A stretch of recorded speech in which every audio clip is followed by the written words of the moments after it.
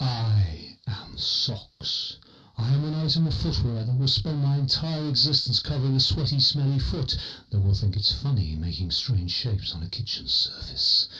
Then, as if the indignity has not ended, I will be put in washing machines to be clean for the feel of my owner's use.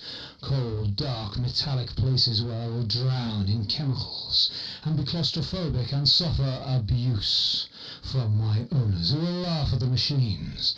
I will then be put on a washing line where roving fetishists will fondle me in a sick and perverse manner which will make me feel horrible until they are found out and have to run away.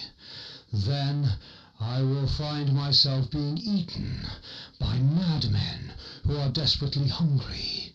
Back on the line, I will suffer nothing but indignity and abuse, being hung up to dry by cruel owners who will then put me on their feet in the house and walk around with no trousers on, kicking things because they think they're good at kung fu.